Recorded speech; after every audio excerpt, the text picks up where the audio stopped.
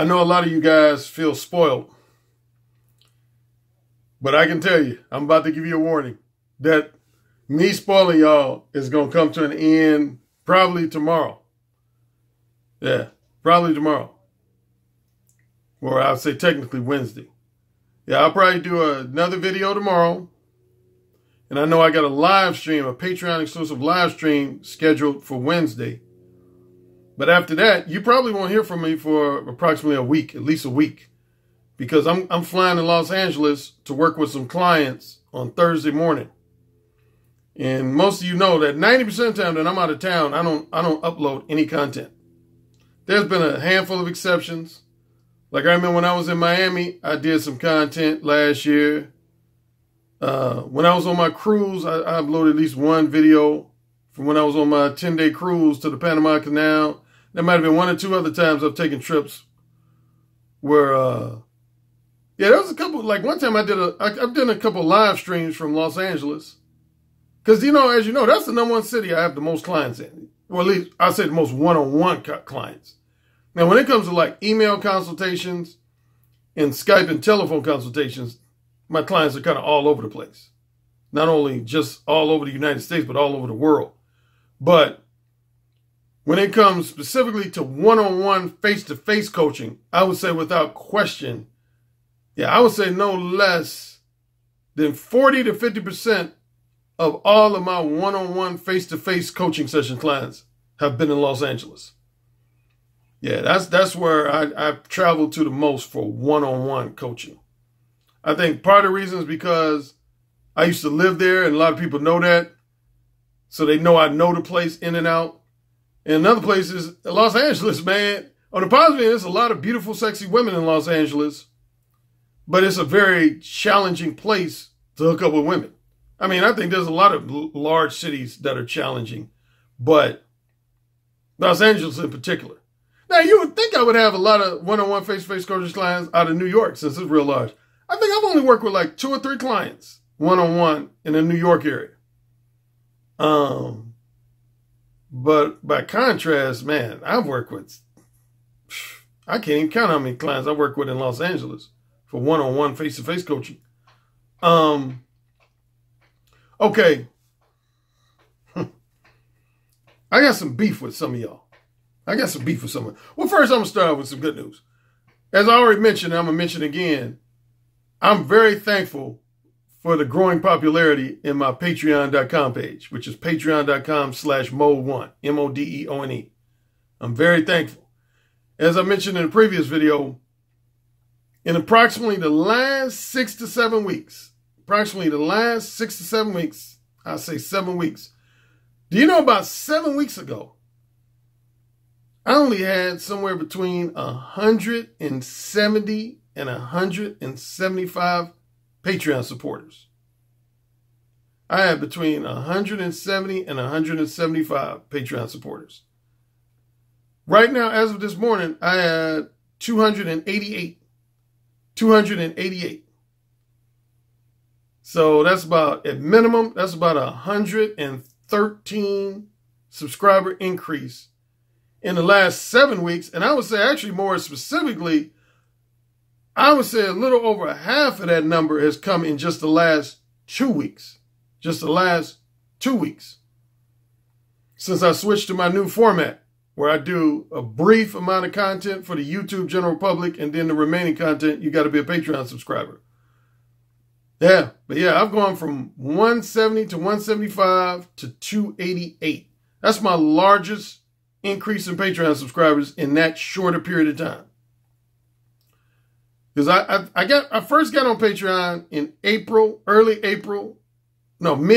of 2017 was when I first got on Patreon. I didn't really start becoming active on Patreon until about mid to late June of 2017. I think my highest number last year was 215. Yeah, 215, which was in July. Yeah, that was my highest number last year. I had as many as 215 Patreon subscribers, but then I actually went down. Sadly, yeah, I went down. I reached my peak for 2018 was about mid to late July. I was up to about 215. Then I slowly but surely start going down. Yeah, I went down to as low after that. After July of last year, I went down to as low as about 160. I went down to as low as about 160. And then, like I said, just under 2 months ago, I was only at about 170 to 175. Now I'm at 288. So I'm happy about that. Now, speaking of my Patreon subscribers, I'm always looking for ways to better serve the needs of my Patreon subscribers because I love and appreciate them. I don't have no haters in that group. I don't have no harsh critics in that group. They give me nothing but love, respect, and support, and of course, financial support. So I got nothing but love for them. And if my Patreon subscribers want to offer me suggestions for improvement or constructive criticism, I'm all ears. That's why I went to the Patreon, what's known as the PatreCon conference last November. And I went to one in the Chicago area about a month and a half ago. Because I'm always interested in better serving the needs of my Patreon subscribers. That's the good news. That's the good news. Now here's where you're about to hear another infamous Alan Roger Currie admonishment. Hey man, don't come in my fucking comment section, offer me suggestions for improvements on my videos or what you think is constructive criticism. Number one, two things. If you're not a Patreon subscriber of mine, I'm not going to put much weight on your suggestions for improvement or your constructive criticism. If all you do is watch my videos for free on YouTube, yeah, I might give you this much, care this much about what you say. But for the most part, I don't give a fuck about your suggestions for improvement or constructive criticism. And even more harshly, if you don't own any of my books, if you don't own not one of my ebooks, not one of my paperbacks, not one of my audiobooks, bruh, let me tell you, look, I haven't said this in a while. This is one of my, I always keep talking about signature phrases. One of my signature phrases is look into my eyes. Look into my eyes. Man, I don't give a fuck about shit you say. Real talk. I don't give a fuck about shit you say. If you don't own any of my books, I don't give a fuck about anything you say in my comment section. As a matter of fact, there's a greater than 50% chance I'm going to delete anything you say in my comment section.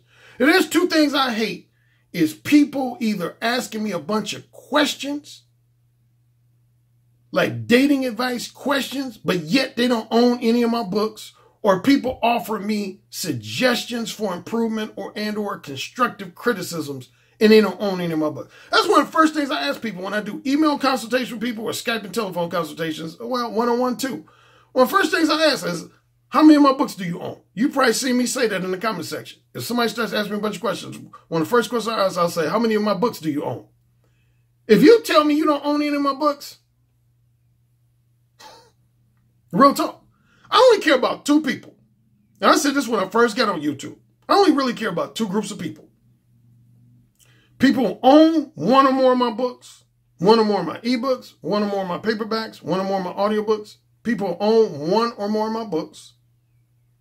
Or at minimum, people who are on the verge of purchasing one or more of my books. You don't own them yet, but at least you're on the verge of purchasing one or more of my books. But if you don't own any of my books, and you're not at least minimum on the verge, you have an above average degree of interest in purchasing one of my books, man, don't come in my comment section with critical comments. Like I had a couple guys come in my comments and say, see, this just shows that old adage, man, you can't please everybody. What was the criticism last year? What was the criticism last year? What was the criticism last year? People calling them.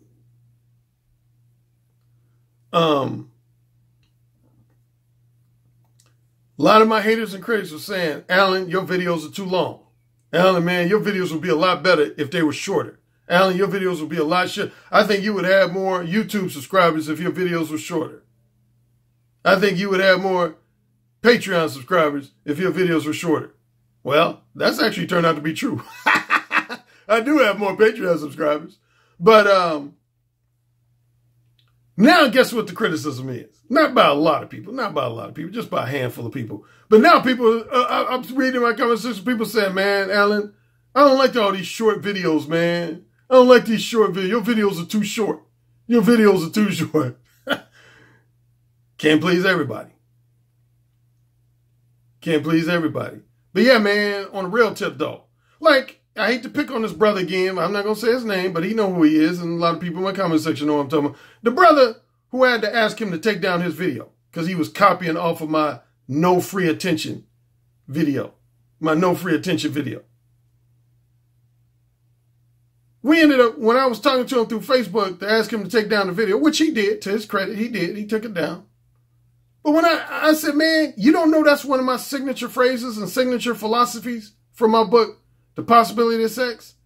And he was basically like, now I don't even know about your book, The Possibility of Sex. He basically went on to tell me he don't own any of my books. This dude was always in my comment section. Always. I would say for every 5 videos I did, he was in at least my comment section, at least 3 out of every 5 videos I did. But yet, he said he don't own none of my books. Why the fuck you listening to me if you don't own any of my books? I mean, real talk, other than to steal my shit. Jack my swagger, jack my shit. Why you in my comment section if you don't own any of my books?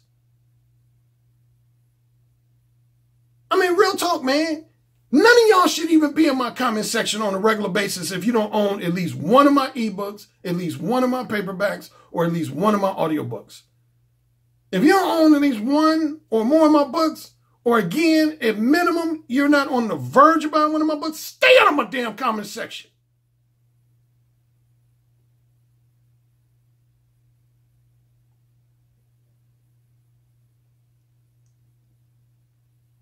Seriously, man, you asking to be blocked and or deleted.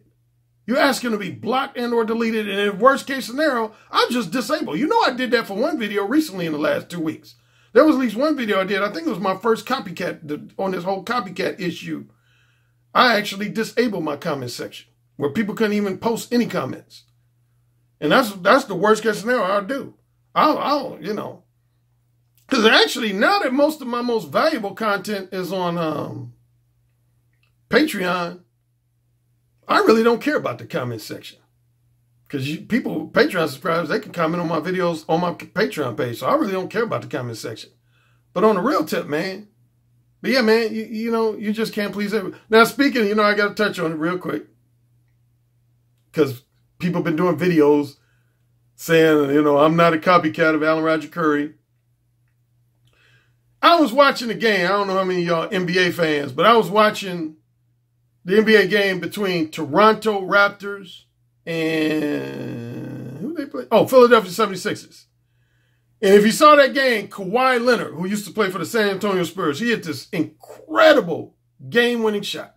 He hit this incredible game-winning shot. But when you heard the NBA analysts talking about the game after the game was over, and you heard a lot of the NBA analysts talking about the game, who was the first person they compared him to? Who was the first person they compared him to? Not all the analysts, but at least half of them. Michael Jordan. They was like, man, wasn't that just like Michael Jordan? That was very Jordan-esque of Kawhi Leonard. Now, I'm sure that's probably a part of, well, I would say Kawhi Leonard, I don't want to speak for him because I don't know his thoughts, but I'm just going to say he probably has mixed feelings about that. Half of him is probably flattered by that because everybody recognizes that Michael Jordan's a great player, but I'm sure he wants to form his own identity.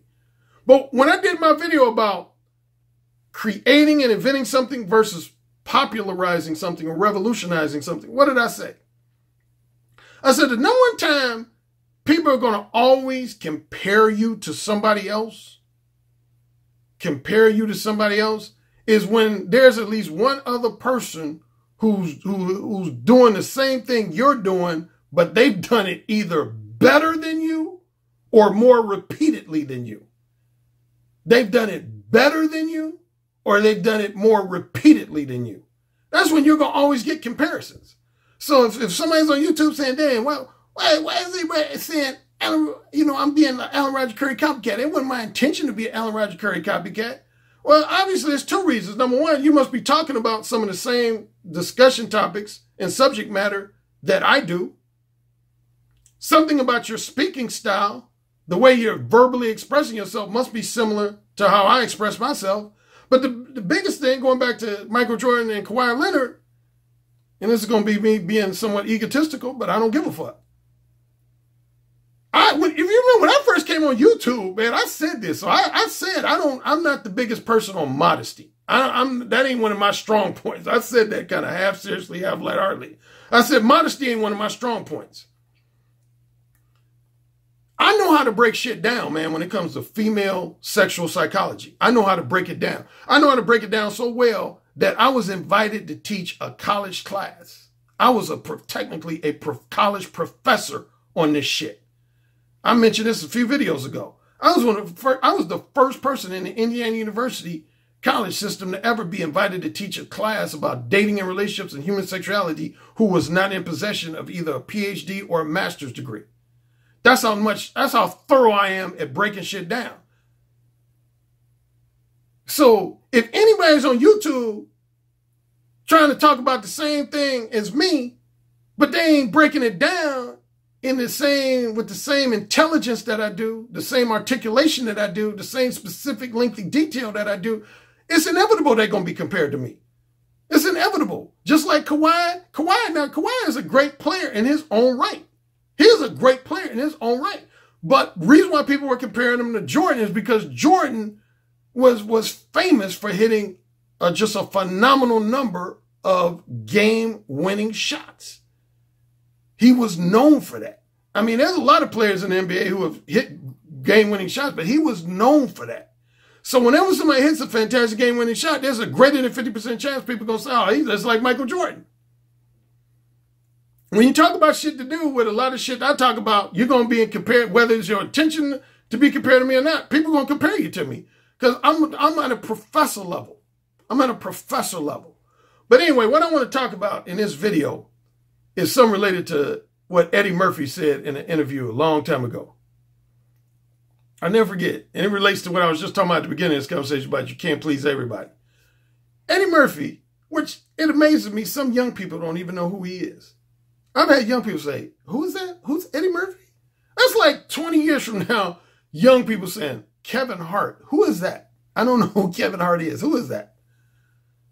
For you young people, let's just say Eddie Murphy was the Kevin Hart of my generation, the Richard Pryor of my generation. But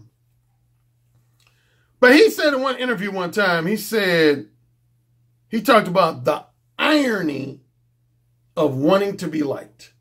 The irony of wanting to be liked.